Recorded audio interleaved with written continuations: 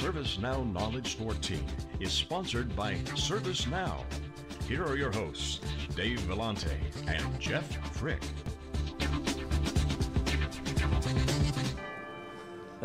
We're back. This is Dave Vellante with Jeff Frick. This is SiliconANGLE's theCUBE. We're here at Moscone West, and we'll be here all week covering Knowledge 14, wall to wall. Chris Pope is here. He's with the Office of the CSO at ServiceNow. Welcome back to theCUBE. Good to see you again. Thanks for coming, guys. Good to be here. Chris is here, but everybody wants to take a look at the Now guys. By the Now guys. Hey guys, we got a photo bomb.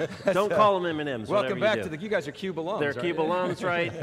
We're wondering if Beth is in one of there, because last time we saw the Now guys, Beth was with us. So, Beth, hopefully you're not working too hard in there.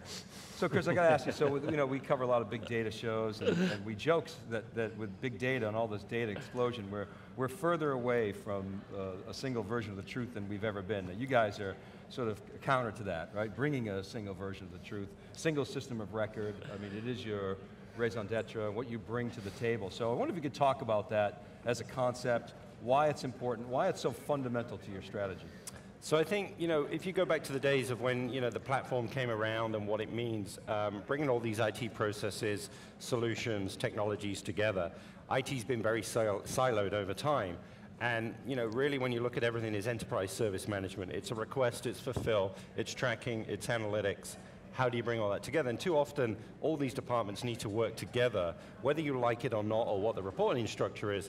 So the more they come together, work together, and have that kind of single system of record, the more efficient they get, the service gets fulfilled. And if you think about things like, we talked about this morning, delivering a book from Amazon, there's probably 1,000 things in the background. It's a book at the end of the day, and it gets delivered. So why is requesting technology, infrastructure, IT, or phone any different? It's just internal, and your actual span of control is a lot greater, but having everyone in a single system makes it a lot easier to fulfill. Now politically, within a lot of organizations, achieving that single system of record is very hard, because you got data all over the place in silos. How do you guys approach it? Do you go in and say, hey, you really should move to a single CMDB, or do you sort of put it in and let the organic nature of your product take care of itself? I think there's a couple of different approaches. I mean, CMDB typically, if you talk to anyone out there, is hard, right? I mean, right. And a lot of it is usually the fiefdoms that need to break down, because it's my data, it's my server, it's, don't come near my stuff. I don't trust you, number one. But the other side of it is, what we've seen a lot of success is we start small and grow it and prove the success, and then make that a repeatable, scalable model. And we saw in the keynote this morning, the one variable that's everywhere is people. And if you really want to break something, put a person in the middle of the process, right? So it's that kind of things, and once you figure that out of what problem you want to solve, you can then go on and automate it. Too often we see people trying to automate day one, and really what it does is helps you fail a lot faster than you ever did. So if you figure that out, what you want to solve, and then the technology, as we've seen, right? We figured out the technology and the how, and the heavy lifting. Now it's around what do you want to do with it, and how do we bring those groups of people together? And we, from whether you're a smaller customer with maybe 5,000 servers in your data center, to the massives, right? With the tens to the hundreds of thousands, proving it right, and then giving it the ability to scale through automation is absolutely key. But talk a little bit, though, because now you're actually elevating the people in the process, because you want them to build their own applications. Now we're hearing it's a system of engagement, that's not necessarily just a system of records. So how does taking people out of the process and simultaneously empowering them to do more, how does that work? And I think a lot of the time that process, right, if you look at anyone that deploys an app, you're waiting for infrastructure, you're waiting for the storage guy, your databases to be deployed. We're literally saying, hey, go, hit here, create new, you can start building your app. And if you look across the enterprise, 80–90% of what they actually do is forms-based workflow, right? It's a request, it needs data, and then you can drive consistency and automation with that common data set, and then it becomes a lot easier to do. And you don't need to be a programmer, and the technology changes so often anyway, how can anyone even keep up, right? I mean, you guys see this all the time. And really what we're saying is, we've got the data, we've got the people, we've got the data models, we've now got the taxonomy. What do you want to build, right? We've done all the how pieces. Too often it was almost the other way, where 80% of it was very undefined and 20% was, well, you could use this, but you know what, things have moved on, go buy something different. We're flipping that model and saying we've done all the how work, the heavy lifting, because all those core components are there that you need. What problems are you going to go and solve with our technology now? And then the people are focusing on actually solving the problem, Not is it Oracle versus SQL versus what database versus what storage, what virtual platform.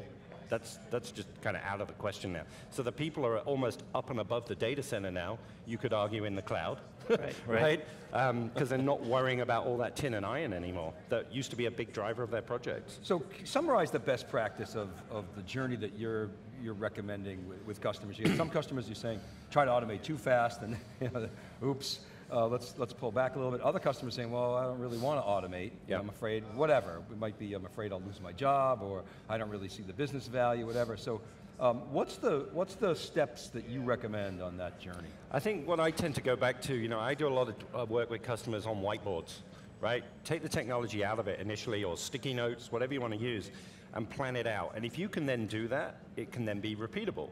Too often times people say, oh, it's too complicated, you can never write it down.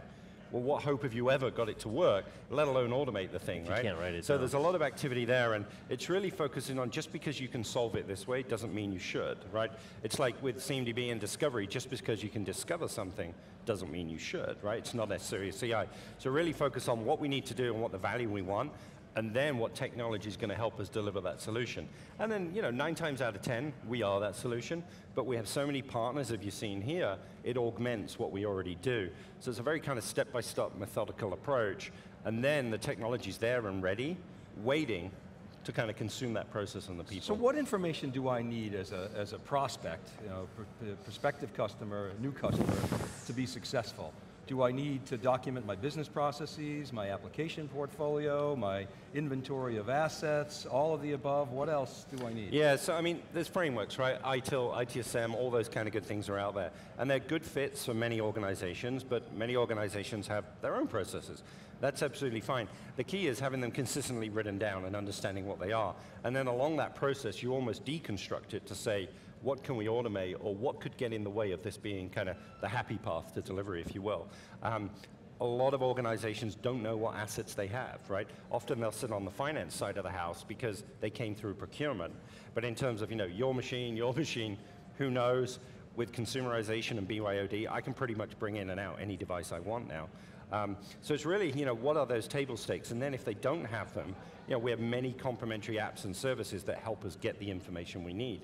But you still have to ask the question, once you have the data, what do you want to do with it, right? Having it is one thing, and then there's a whole data quality aspect to it of, can you even trust it? Mm-hmm. And if you're going to trust it, can you drive automation? If not, it's just going to repeatedly fail.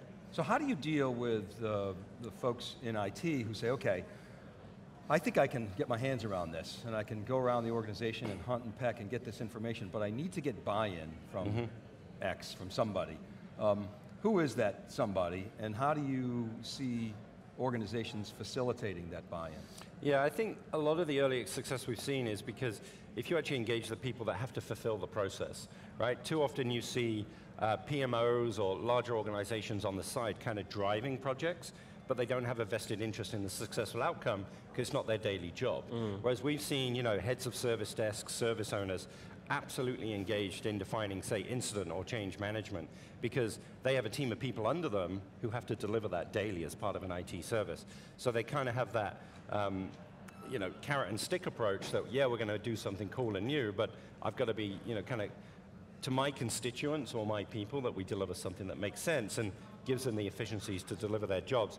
And then where we've seen it being really successful is start smaller, pick someone who typically, has a noisy process or a very high volume, prove the model works, and then grow it, right? And prove the scale works. And as you get bigger and wider, you then bring in the automation piece because, you're not going to get 300 new headcount next year, right? So how do you start to do what you do more repeatable?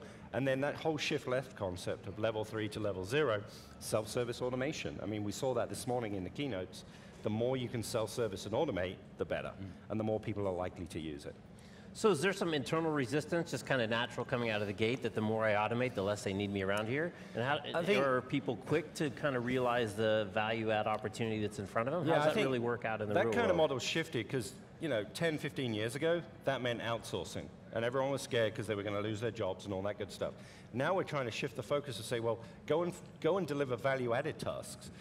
Password resets, whether they're complex or not, you could argue, there's no real value add, and when I'm on social media or wherever, I can reset my password myself. So why do I need to call someone to do that? And it's more like, hey, rather than you being service desk analyst, you're now business application analyst, solving real business problems. You're intimate with the business, what they do, how they use the technology, not just almost like a dispatch service of logging password resets or whatever it may be. So you really have to focus those people into the more value add tasks. And simple things like provisioning virtual machines, right? You saw live on stage, we did it in about 20 seconds this morning. You know, that used to be weeks of work, and in some customers, that's still a significant amount of time. But what's the value of someone pressing the button? There isn't one. And if it's a standard data model with taxonomy, as we've seen, go provision it, because we've already approved it, and we know what it is, so let it go. Whereas go and focus on that 20% that's unpredictable or undefined. That's the value add work, and hopefully over time, you drive that out of the organization too. So let's end on ServiceNow strategy, sort of where we started.